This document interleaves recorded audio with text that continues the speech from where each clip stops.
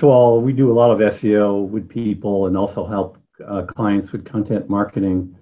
And when you look at the kinds of things that Google cares about, you inevitably get into, especially if you look at older papers, people talking about links to your site and stuff like that. And it's definitely incredibly important.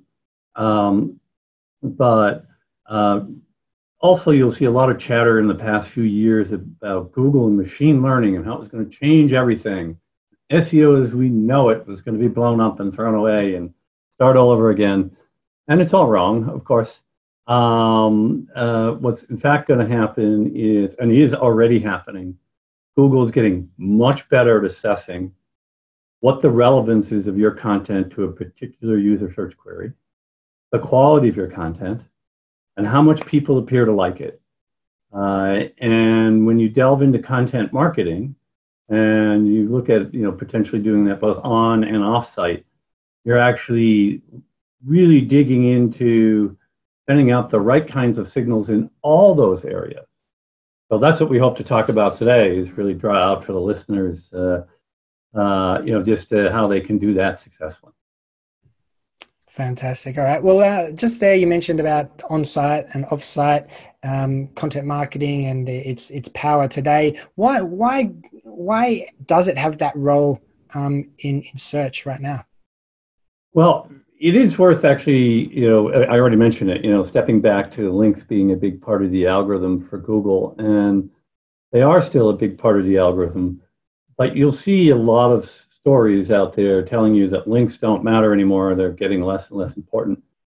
What people tend to ignore is a fundamental aspect of what it is that makes links important. So, and I'm going to give you a way to internalize it or get some intuition as to why they might be so important.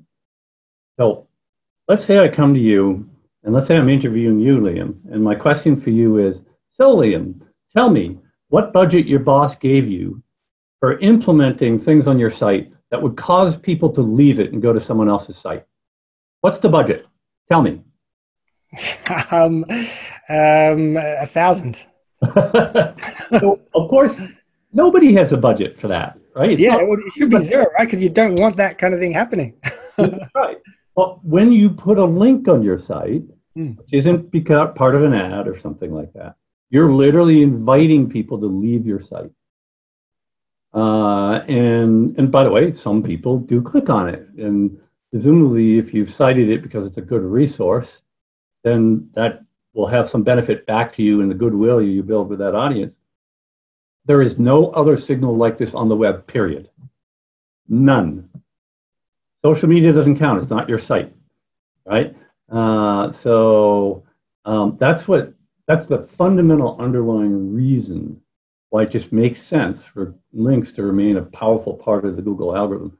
So when you talk about content marketing, one of the things you're trying to do in the process is attract attention to your business, part of which will be links and other signals. But we'll talk about that when we get further into the conversation.